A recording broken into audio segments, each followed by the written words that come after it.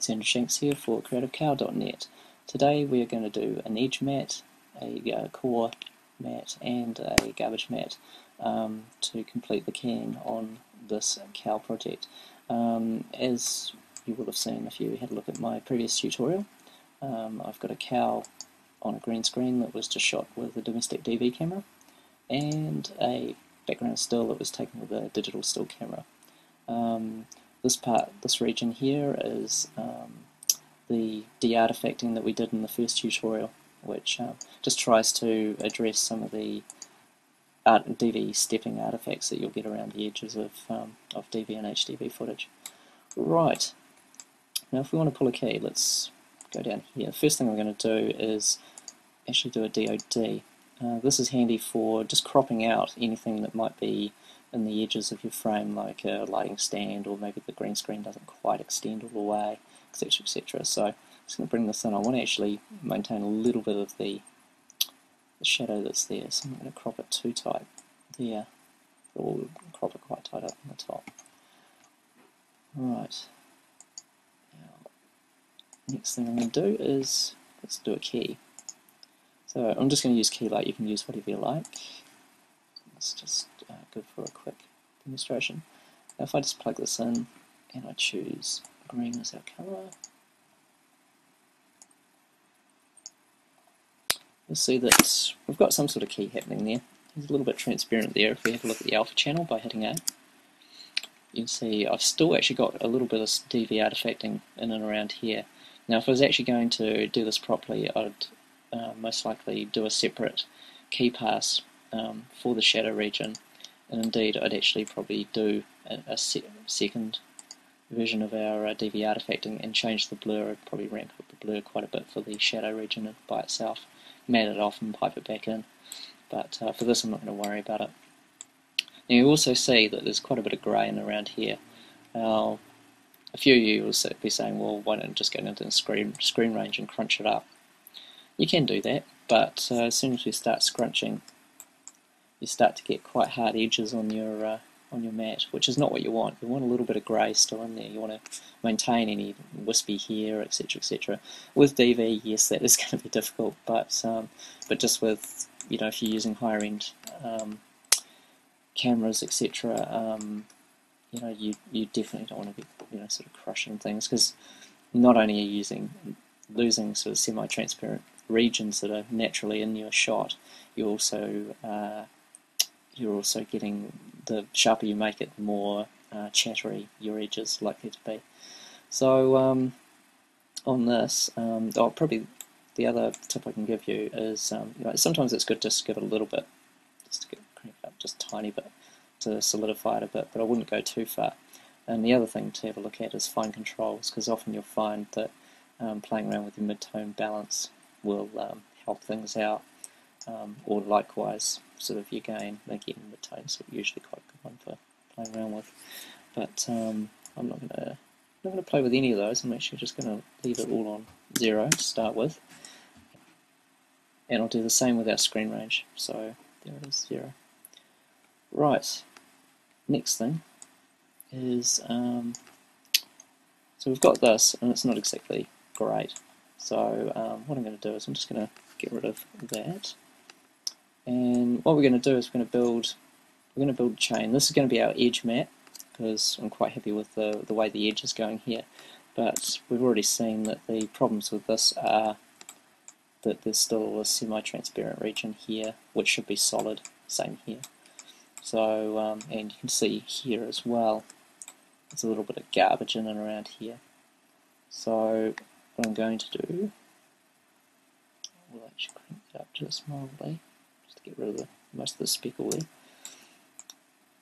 But I'm going to do a core mat based on this. So we'll go back to colour. I like to always put everything into the visible spectrum so we can actually see it easily without having to hit my A key and my C key all the time. So what I'm going to do is just going to do a reorder. So with the reorder, you come down here and you tell it what you want to do. So I'm just going to put, the alpha is just going to suddenly become all the channels. So now I can see that as a black and white quite quickly. So I'm going to duplicate those, copy, paste. So that's our edge mat. Now I'm going to make our core mat. And for our core mat,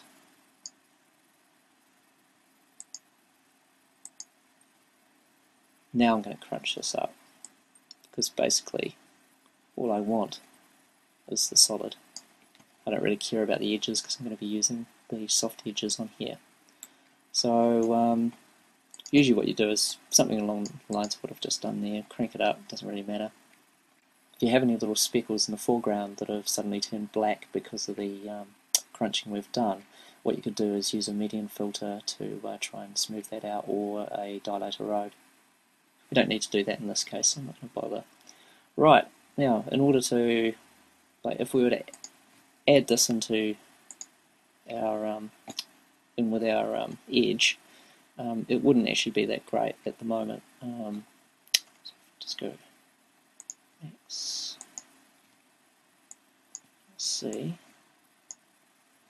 We've got this happening. Not exactly brilliant.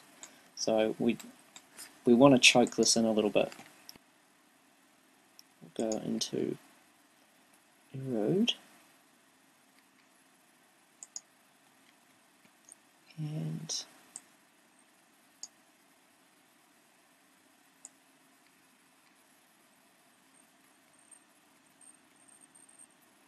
just going to chew that in a little bit. And the other thing I'm going to do is just going to put a quick blur in there as well, just to blend it a bit. Okay, so what this has done, if we compare before and after,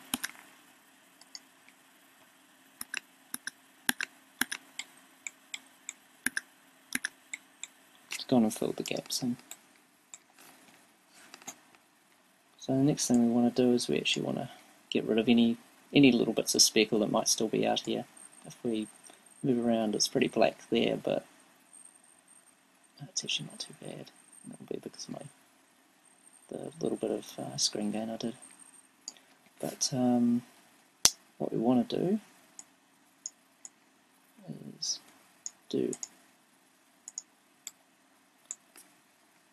take another branch off here. So you hold down Shift, and we'll do another dilate erode. This time, instead of eroding it away, we want to increase it. So increase the mat out. See that's growing up. Then what we're going to do is we're going to do a minimum.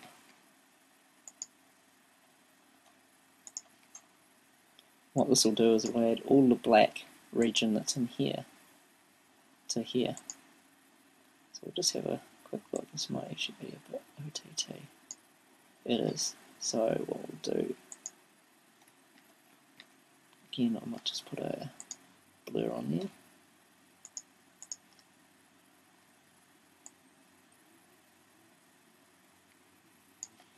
And I'm just going to increase this out, because I actually want to retain some of that shadow. As I said before, I'd probably actually do the shadow region separately, but just for this exercise. Okay, that'll do. So what we've got here is this has gone through and keyed the edge. Then we've gone through, really choked up the mat completely. Then this here has provided a core which is filled in the middle. And then down this branch, this has got rid of anything that was just speckly or anything on the outside, and that's added the black back in there. So edge mat, core mat, and your garbage mat around the outside, or your holdout mat. So we'll go for a switch mat here. So I'm going to hold down Shift.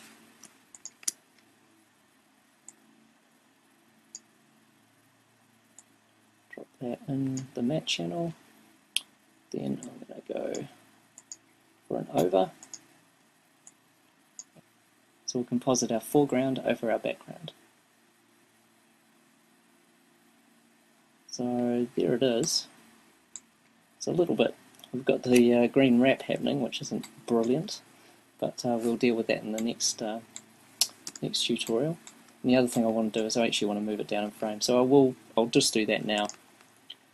We'll get a move happening from transforms. So I'll just do a move 2D because it just allows me to rescale it if I so wish. So I'm just going to sit them down in here.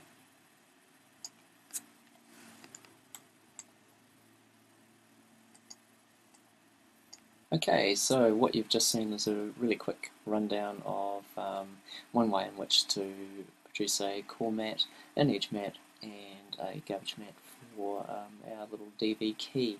Now, they're in Shake, as in most compositing systems. You've got many ways of extracting keys, etc. So what I'm just going to do is just run over a few other little techniques. Basically, the edge is key. Whenever you're looking at pulling a key, what you want is that nice edge where you've got a little bit of grey still in there, and you haven't got everything all crunched up. As you can see, you can easily fill in the middle of the mat with a core mat, or construct a hold-out mat or garbage mat around the outside. So another thing you can do is, so we came into here and we had DOD'd our little cow. What we could do is do a really rough key, reorder it, dilate it so it's expanded out, and I've inverted it here. And then what I've done is I've fed that back into another key light. So what you can do is tell it only key the green that's within that mat. So you're sort of doing a rough key before actually pulling your main key. That can help. Sometimes you can just use that without needing to go and do the core mat and garbage mat, which you've just seen. But yeah, this is another technique to look at. Okay, other things. As I say, there are many ways of pulling keys. You can use Primatic, of course, which is the alternative to key light, and that can give you a different result. And of course you can pull a luminance key. In this case it's not going to do much. Again, you're just looking for edges. If you can get a decent edge on something, you can add multiples of these together to build up your mat. Another thing you can do is you could have a look through all your channels and just see if there's one that does that looks particularly good. So you go through reorder to blue to red, etc. And then you just use an expand to crunch it all up. Again, you could add this to another mat, so you could add that to our Primat, for example, if this had a better edge. Okay, the other thing you can do is you can build your own keyer effectively. There's a couple of techniques here. It's basically just comparing two channels, in this case blue and green. So here I've got a reorder that's the blue, I've reordered the green. I've inverted the green one. I've used a contrast loom, or you could actually just use a expand as well, just to crunch it all up. Same on this side. Then I've screened the two together, and that's given us a mat which I've again crunched a bit. Again, not ideal in this situation. And the other one is this, where you've again reordered to blue, reordered to green, and I've used an iSub to subtract the two, and then I've used an expand to try and crunch it up. Again, this isn't working in this situation, but sometimes it does. So these are just techniques you can use in addition to what I've just shown you. And of course there's many other techniques you can use as well. What I suggest is a really good book on the subject, just on theory in general and in relation to putting into practical use, is Digital Compositing for Film and Video by Steve Wright. It's a brilliant book, and his little flow diagrams he's got in there, even though they're not for Shake, they pretty much can be translated directly into Shake very easily. And another very good book is Encyclopedia of Visual Effects by Damien Allen and Brian Connor, and that's Apple Pro Training Series. That's pretty much a cookbook on different techniques for visual effects. and yeah, it's probably one of my favourite books at the moment. Okay, another tip which I briefly sort of alluded to earlier on is don't be afraid to key different regions separately. So, for instance, I've just done a really quick sort of separation here. So, say you were able to get a good key for the body, but you had here on your character which needed a bit more work. What you could do is build up different regions. So in here, what I've done is I've pulled a really quick key. I'll just zoom in for you so you can have a look at that.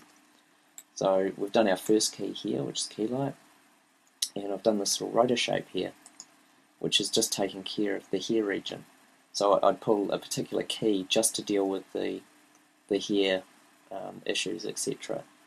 Then what I'd do is I'd reorder that, and then I've pulled a second key which is doing most of the body, and I've made sure that they're overlapping so that when I add them together they're going to be okay. So that there, and then actually that one can just be tweaked a little bit. So there we go, so they overlap. So that's taking care of most of it, and then say I had movement in the legs, or in this case we had a problem with there was still compression in the shadows. So what I'd do is do a third key, which would come off, and I've done a rotor shape for just the lower region. And here I'd probably blur this out. I haven't done it here, I'm just showing you what you can do. And again, I've screened it together with what was there. So that we've added 3 different keys of 3 different regions together. So that way you can pull a key for individual regions and get the best of both worlds for each thing, rather than trying to do a best fit for all the parts of an image. You can just specify maybe a harder key for one, introducing a bit of blur maybe for a area that needs a blur, like a motion blur area or a shadow, etc.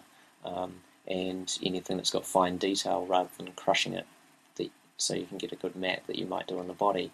For here you might want to spend a little bit more time and just finesse things, so you can just do a matte for the top and just have everything overlapping, and use screen or max or whatever you like to just combine all the white areas together into one matte, and you apply that with a switch matte back to this. So I'll just do that for you now, so you can see what the complete thing would look like.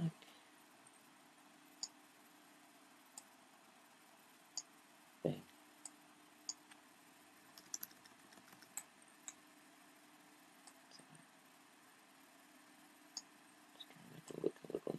So that's what it would look like. You do these 3 keys, and then your final one would be here. Now, within each of these, you could do your edge, your matte, your edge matte, your core matte, and again, sort of a garbage matte for each of these. So you can see quickly, keying isn't just a matter of throwing a key light on and you're done. You can end up with very complex chains and trees from doing these sorts of things. Right, that's it for this time round. That's Andrew Shanks for creativecow.net. Next time we will deal with the spill suppression.